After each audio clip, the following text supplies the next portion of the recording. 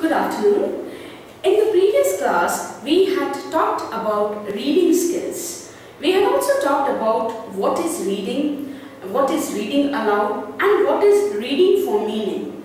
Now, when we say reading for meaning, we mean that you are focusing on the meaning of whatever you are reading. And in that, we also talked about reading silently.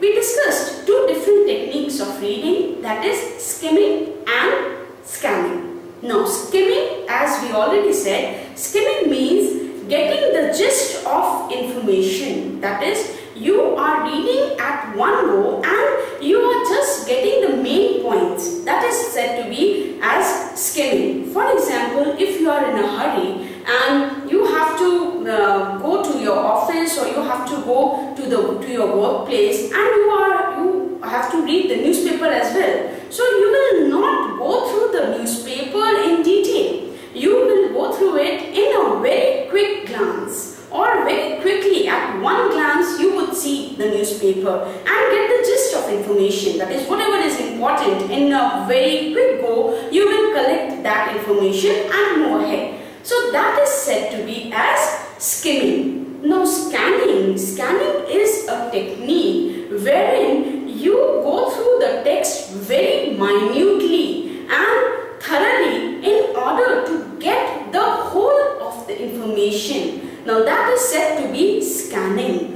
For example, if you want to locate somebody's number in the directory, you will have to scan through. That means you will have to go through the directory minutely in order to search that number. Now, that is said to be scanning. So these were the two techniques that we discussed in the previous class. Today, we are going to move ahead. We are going to talk about the intensive and extensive reading techniques, and we are going to discuss their advantages and disadvantages. To begin with, let us first see what is it that causes poor reading, or what is it that causes slow reading. The first thing that causes slow reading is poor concentration. Now, the concentration could be poor because of lack of interest. As you can see over here, the first point that we have mentioned over there is lack of interest. Now, if you are not interested in the material that is provided to you, or in the material that you are reading, you will certainly not be focused and you will not be attentive. Now, when you will not be attentive, you will not have that zeal to move ahead, and your reading skills or your reading would be slow, because of the very simple reason that you are disinterested into reading, or whatever is the content that you are reading, it is not of your interest. So automatically you will be reading it very casually and you will not be reading it attentively. This may be one of the reasons of slow reading. Next is a reason that is there with all of us, and it is very difficult for us to get over that. That is daydreaming. Often you will find that even when you are sitting in a class or you are sitting in a meeting, you cannot control your mind, and there are certain things that are going on at the back of your mind, and you tend to move into that world. You tend to think of those things that are there, and you lose your interest, or you lose your focus or your attention on the thing that you are doing, whether it is attending a class or it is reading. Similarly, when you are reading something and all of a sudden, if something strikes your mind, you are captured and you move to that land, and you are then disoriented towards what you are reading. So you have to really take care that when you are reading, you have to focus yourself, and you have to really have a control over your mind, over your senses, so that you are able to read the content effectively, or whatever you are reading, you are actively reading that. Now, if you are not interested into what you are reading, or if you are daydreaming, if you are dreaming something else, or if you are physically present but you are mentally absent during the reading of the text or whatever you are reading, and worrying about there or whatever is there at the back of your mind, you will certainly not be able to focus, and this would lead to slow reading. So let us find out how can you avoid this slow reading practice. So the first thing that we would suggest you is plan time and space to concentrate. Whenever you are reading something, always find out a particular time and space as well. Why we say time? Because it is a time that matters from or differs from person to person. Like if you ask me, I may be comfortable reading a thing at night, at late night, or I may be comfortable at reading a thing in the morning. But it may or may not be so with you. You may be comfortable reading a thing in the morning. That is, at that point of time, your senses are very active, you are very alert, you are very focused. So you will focus at the thing that you are reading very, very carefully. So plan time and space to concentrate. Reading is an activity, children, that requires patience.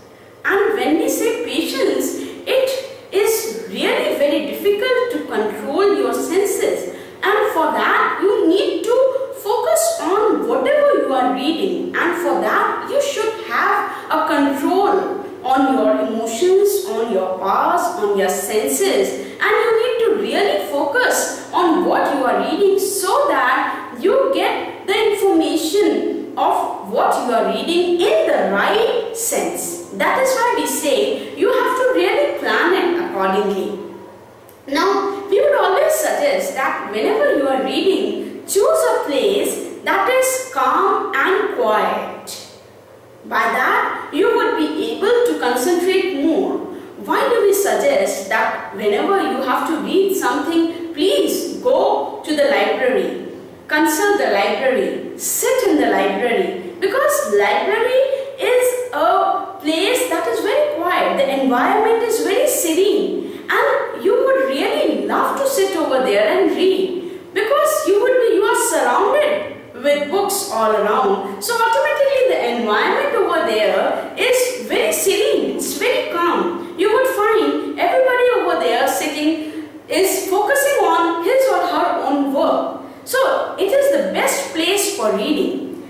Apart from that, even if you are reading at your homes or at your hostel rooms, take time that you decide that when you read, it is absolutely peace around. That is, whatever time you are deciding at that point of time, you should have a very calm environment, a peaceful environment. There should not be jarring music, there should not be something that is going on outside that is disturbing you, because if you will be disturbed or if there is something that is disturbing you, you will not be able to focus, and if you will not be able to focus, you will then develop the habit of poor reading. That is, even you are investing your time, you are putting in your efforts, but those efforts are not coming out in the way you desire, or those efforts are not giving you the right results. To make it more simple, try and take out time for reading and plan it accordingly, or plan it in a manner that you get the best results. And supposedly, if you have to read something and there is music around, so in that matter, you must wear headphones and read, because when you are reading, headphones that matches that environment, or the music or the loud music, you will not be distracted by that. So that, and your senses would be able to focus on what you are reading. Schedule time to read in a place where you won't be distracted or interrupted. As I already told you, you should always take up a place where you get a peaceful environment, so that you are able to focus, you are able to concentrate, and you are able to give your best.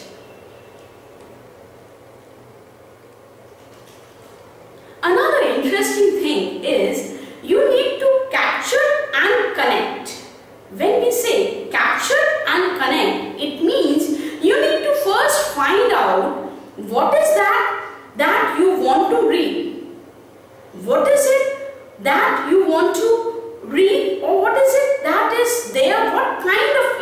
impression do you want to have?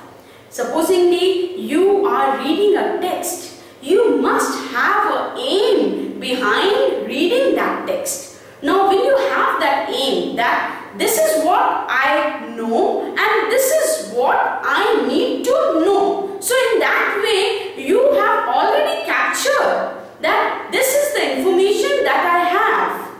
And then when you go through, you will be able to connect to what you want to know.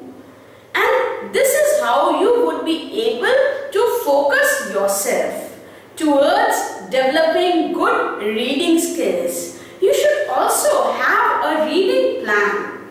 When we say a reading plan, it means you must have a preview about what you are going to read, and then you should skim the information. Skim the information, that is, you must get the gist of information. In short, you must know what is there in that content and then move ahead. And then you should capture and connect, that is, know what is there in that text and what are you looking for when you are reading that material.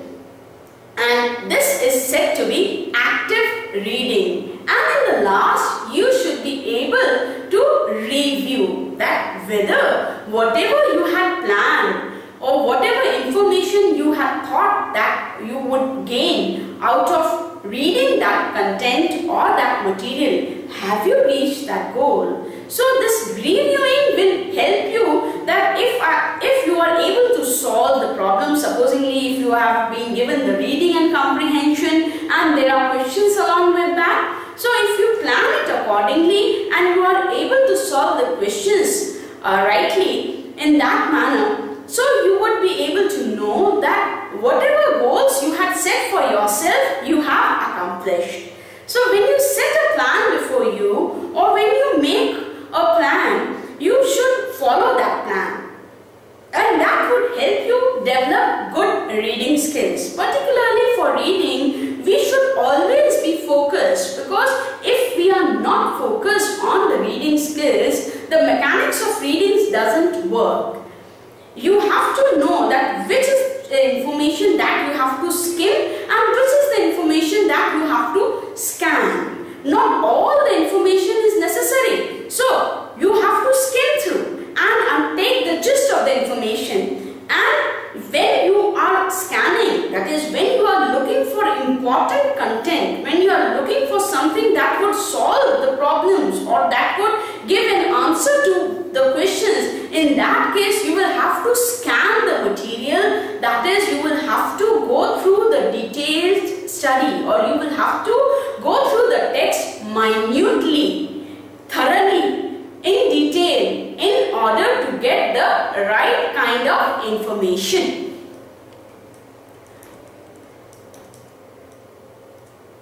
We talked about active reading. In the previous slide, I talked about active reading. I said that you should be reading actively. If you really want to develop a good reading habit or develop your reading skills, please read actively. Now, what is meant by that? Let us just see.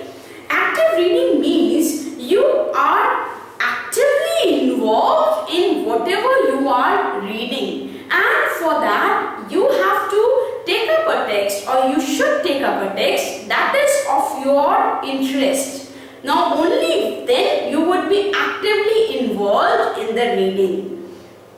And you should not do empty reading. Now what is empty reading? Empty reading is a reading just that we do for namesake. That is, you are asked to read, you are suggested to read, that is why you are reading. But actually you are not getting anything out of that. That is empty reading. So whenever you are reading, please try and focus on the content. Focus on identifying the main ideas and on understanding how supporting points reinforce those ideas. That means that whatever you are reading, try to connect it. Try to make it interesting by reading it again and again. See, once you read it again and again, automatically whatever text it is, it appeals you and you get engrossed into that. And in other words, or in simple words, get interested in what you are reading, and certainly you will be involved into that. Once you involve yourself into the reading practices, or once you involve yourself into reading something, you will definitely be interested and you will like to read it more and more.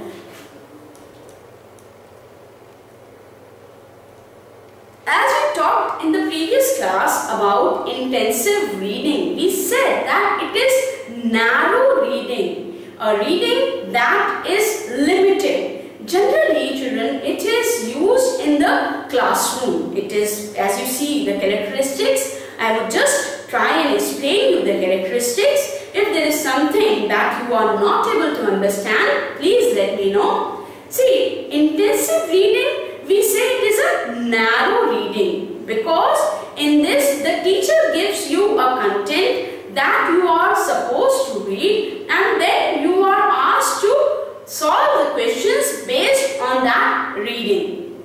It is generally or usually it is a classroom based reading, and the reader is intensely involved in looking inside the text, because he or she has to answer the questions. That is why he or she has to read the content very, very minutely and carefully. The aim behind this kind of reading is to build more language skills rather than develop the practice of reading. Because in this kind of reading, your focus would be more on developing the language skills, developing the vocabulary, understanding the language, and then reading. So the aim here is to make you aware of the sentence patterns, the patterns that are used in different contexts, or the same word that is used in different contexts, and for that you are using vocabulary. So which word has been used in different contexts, that you come to know. So in a nutshell, it develops your language skills more than your reading skills. The advantages of this kind of reading is that it provides a base to the students. It provides a base to develop their vocabulary, their language skills, and give them an idea about reading.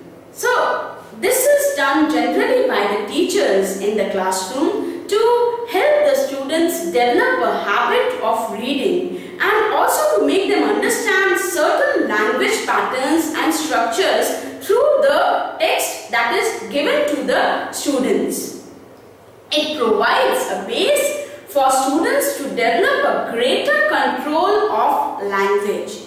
And since the text is small, you are able to go through it minutely, and hence you are able to develop a greater control over that. It provides for a check on the degree of comprehension for individual students. That means based on the text there would be question answers, and you are able to answer those question answers, and in that way the person can get an idea about his or her own reading skills. If the person is able to comprehend the questions properly, or if the person is able to answer the questions in a good manner or correctly, it means that the person has invested time, and the right kind of time, in developing the reading skills, or he or she has read the text minutely, has read the text using the scanning techniques, that is going through the text very, very minutely. So these are some advantages of intensive reading technique. Generally, it is used in the classroom. It is something that helps the student develop their vocabulary, develop their grammar and language skills. Now it has also got some disadvantages. Let us see what are the disadvantages of intensive reading. See, the basic disadvantage that this kind of reading has is the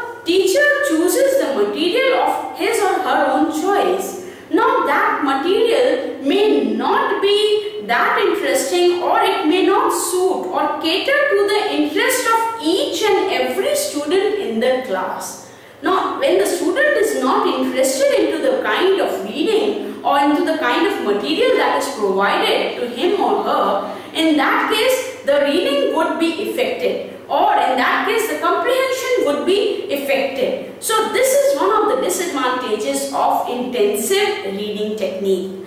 Another disadvantage is that if in a class there are it's a heterogeneous group of students wherein the students come from different backgrounds. Now, the text that is chosen is of a certain standard. It may not cater to the standard of all the students. Now, the students who have got reading abilities, for them it would be difficult because they are voracious readers. They have read a lot, and for them it would be an easy task. For some, it would be a difficult task. For some, it would be a very enjoying task. So, to the students who are having these multi-abilities, for them, intensive reading would not be so interesting. But it is a task and everybody has to do that. That is why they also do it.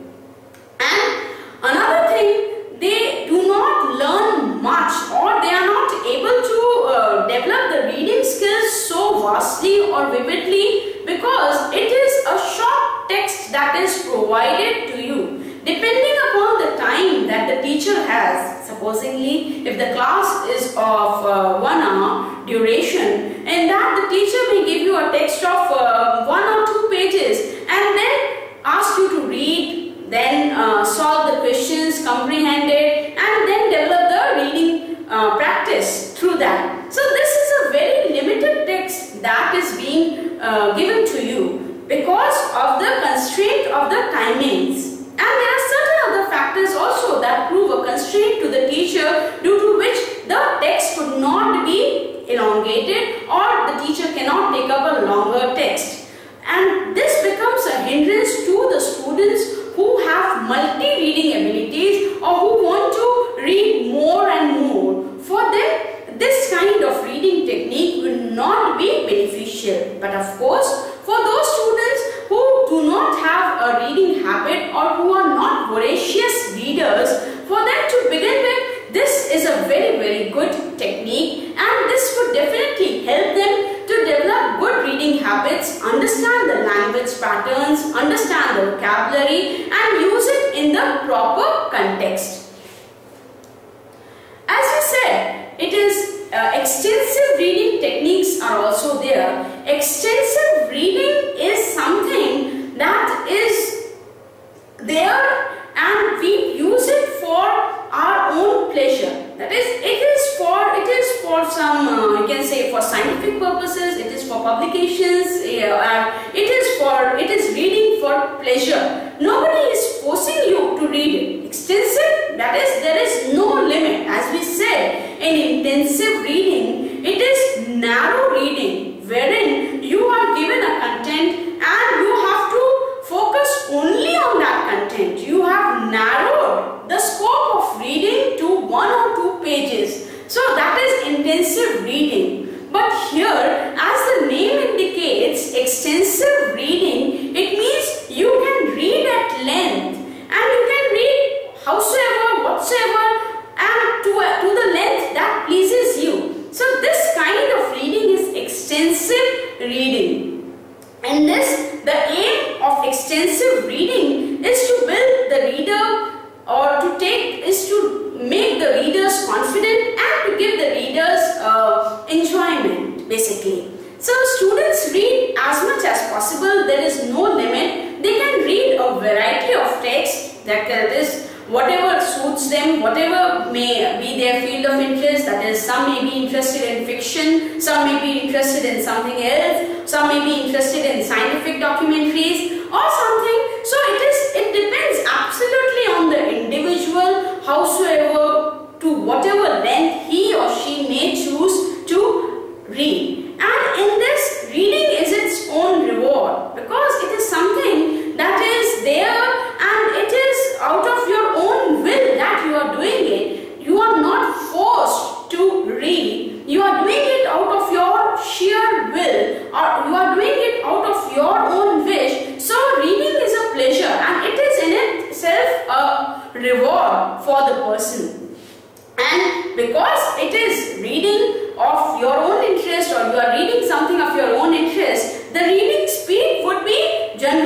high. You would be reading usually faster than what you are doing in an intensive reading. The benefits of this is, through this students may develop a reading habit. Because once you have identified, you remember capture and connect, we told you, you need to capture and connect. Now if you are able to capture and connect, you will be able to develop good reading habits. Because when you get involved into that reading, you will certainly be engrossed into that, and this will help you read more. Intensive reading is a platform that is teaching you how to read, and that is helping you to develop this habit. And extensive reading, it is a style which you will develop at your own, and once you develop extensive reading habits, there is nothing that can stop you. In the previous classes also, children, when we were talking about communication, I told you that whatever you speak must have some in substance. I told you about a quote of Robert Frost wherein he said that half the world is filled with people who have something to say and can't say it, and the other half is filled with people who have nothing to say and keep on saying it. That means half the world is there with some kind of knowledge, but because they are not able to communicate well, they are not able to present their ideas properly. And the other half is there who can speak, but they think that they are good communicators and they keep on saying the same thing again and again. Now this is there because they don't read. If they read the things properly, they will not be speaking empty. Speaking empty means they would be having some in substance while they are speaking. So whatever you speak must have a sum and substance into that. You should be genuinely interested in whatever you are reading as well as whatever you are speaking. When you read properly, you would have a knowledge, and certainly when you have knowledge, when you will speak, that knowledge would be reflected into your speech, and you would speak sense and not nonsense. So that's all for today. I hope you enjoyed today's class. If there is something that you are not able to get through or that you have not understood, please let me know. I will be happy to answer to your queries. Thank you very much.